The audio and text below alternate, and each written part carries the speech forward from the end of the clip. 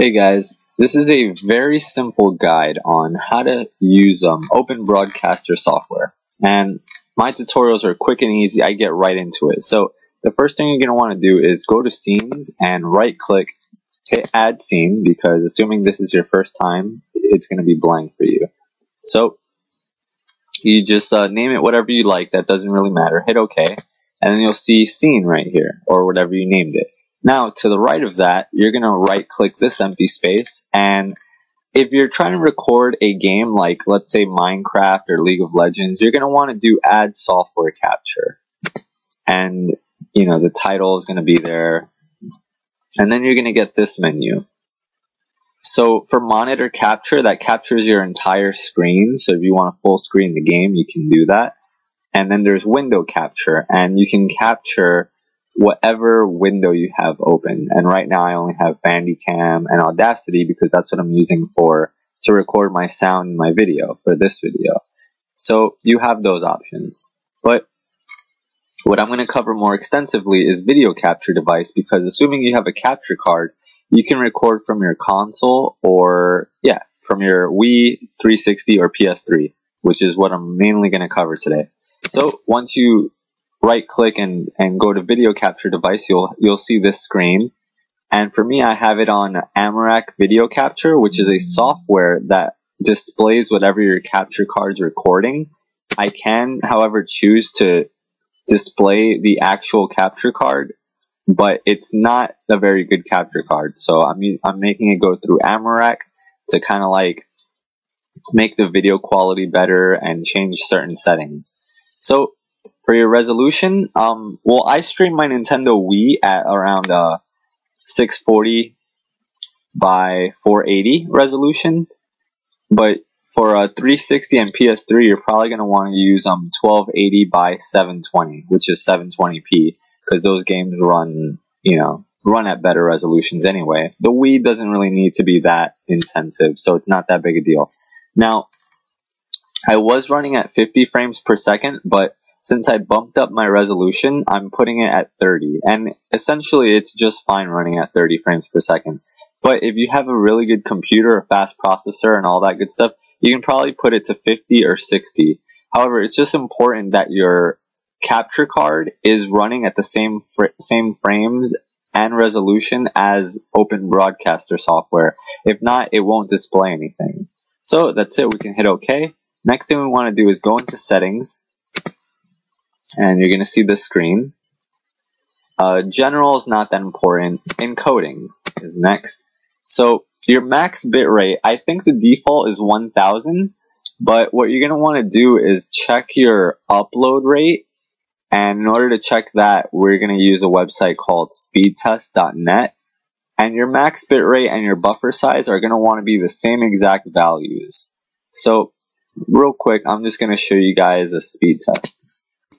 So I'm at www.speedtest.net, and I'll put the link in the description. So you go to the site, and then you just want to click Begin Test.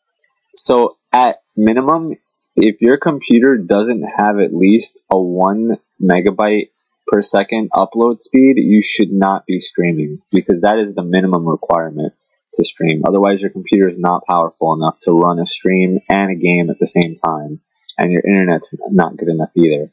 So mine is 5.11, and I have mine set to 1500.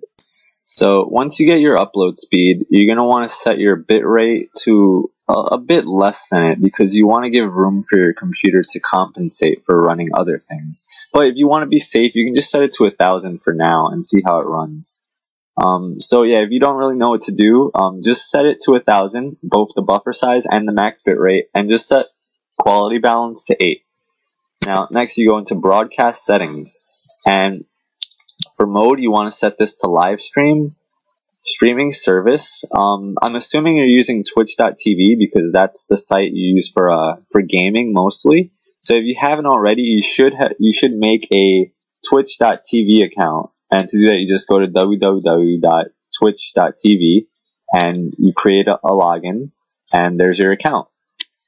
So now, for FMS URL, you're going to want to pick whatever is closest to you. So for me, it's US East New York, because I'm from New York City, and Although I'm now outside of the city, that's still the closest location to me. So that's what you want to pick.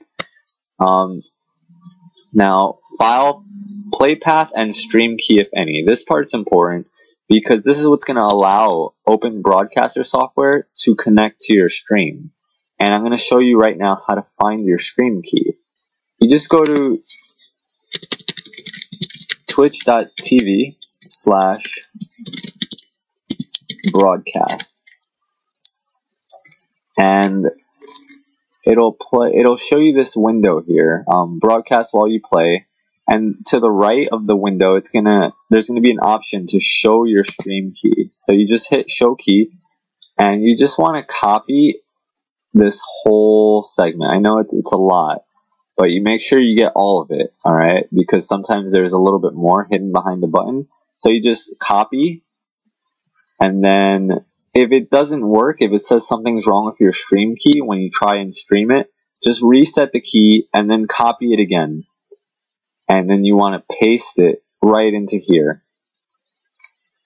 So now everything else is fine. Auto reconnect, you want that checked for sure.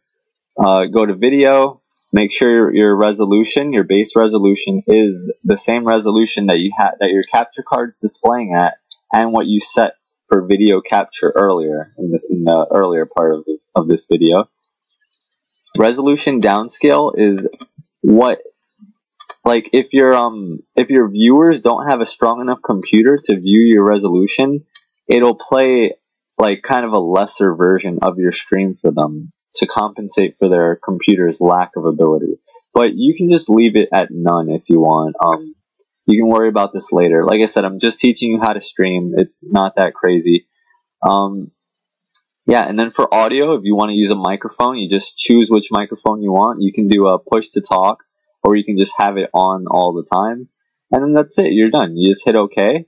You preview your stream, and this is to mute your mic or to leave it, on or off. You can adjust volume levels. This is the game volume, and then this is your microphone volume. But I'm going to have mine muted right now because I'm already using my microphone.